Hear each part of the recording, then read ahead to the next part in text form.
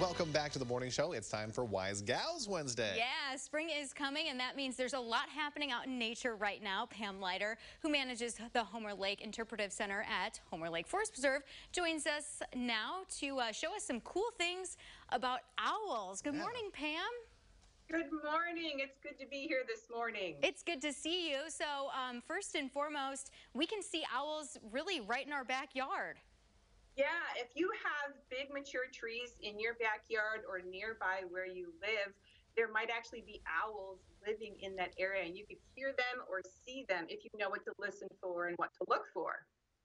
And what makes owls so special?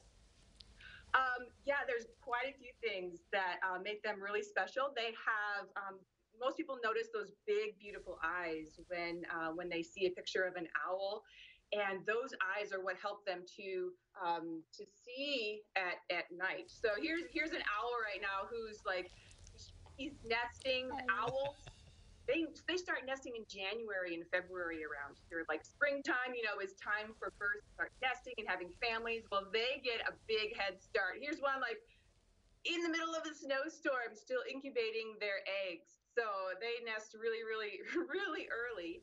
If we go to photo number 2, these are 2 little baby owls in the nest with either the mom or dad. It's hard to tell which one, but they are just fluffy, little, cute little things. And that would be about the age that they are right now if there's a nest in your backyard. So I don't know if it looks like they can't bring up that photo, but maybe in a little bit. But yeah, they're already nesting. They already have a family even before all the other birds are starting to nest. And their big, beautiful eyes, oh my gosh, they are so gorgeous. It's what people notice most often. And that's what allows them to see at night. So if we have a photo of a replica of an owl skull to kind of show you like how big those eyes are compared to the rest of their skull. Like they take up most of their head. So, and this is why an owl can't move their eyes around like we can.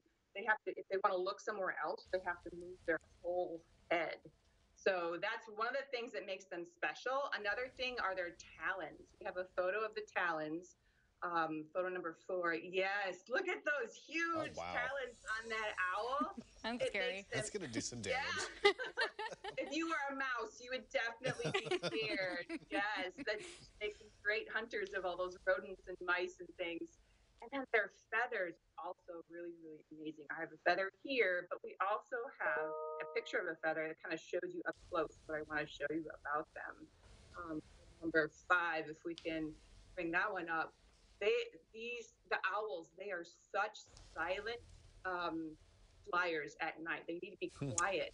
And the reason why their feathers are so quiet while they're flying is this fringe. See the yellow circle around the edge of the owl feather on the left-hand side versus a goose feather on the right-hand side where it's just like straight across. A lot of times when you hear a Canada goose flying overhead, you can hear the woof, woof, woof of their wings.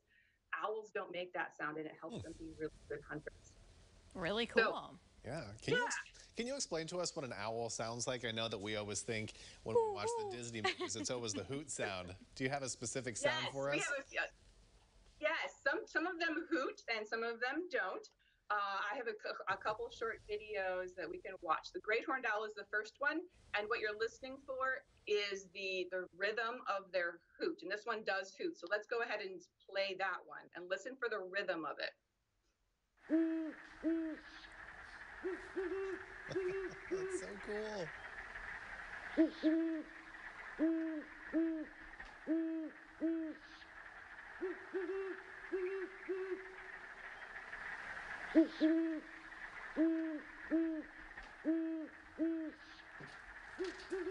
All right, so the rhythms kind of sounds like, who's awake? Me too. That's how I remember it. Yeah, it's that rhythm. Who's awake?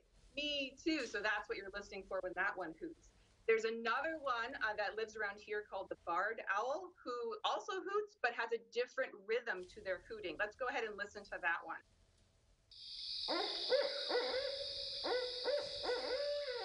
Oh my gosh.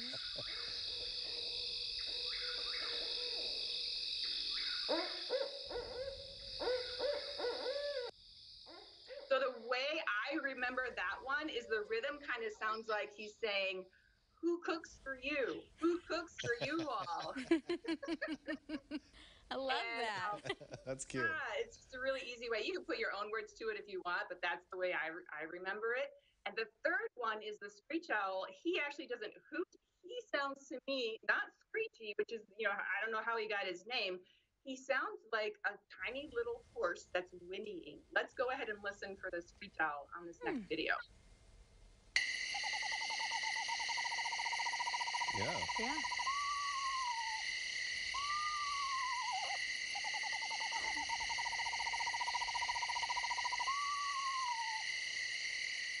So you can kind of see why I think that he kind of sounds like a tiny little toy horse whinnying. Yeah.